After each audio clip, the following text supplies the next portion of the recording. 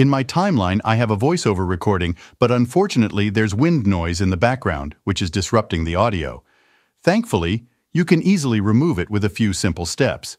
Let me demonstrate how. Hey everyone, this is an audio clip with noise which I am going to fix. Hey everyone. First, head over to the Effects tab and search for Denoise under Noise Reduction and Restoration. Apply the denoise effect to your audio clip.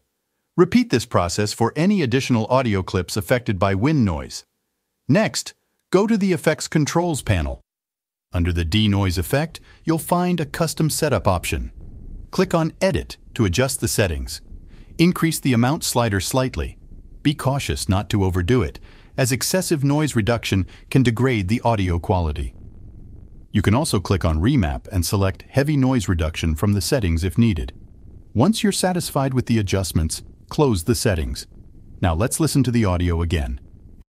Hey everyone, this is an audio clip with noise which I am going to fix. And that's how you can remove wind noise in Adobe Premiere Pro. I hope you found this tutorial helpful. If you did, please consider subscribing to the channel, liking the video, and sharing it with your friends.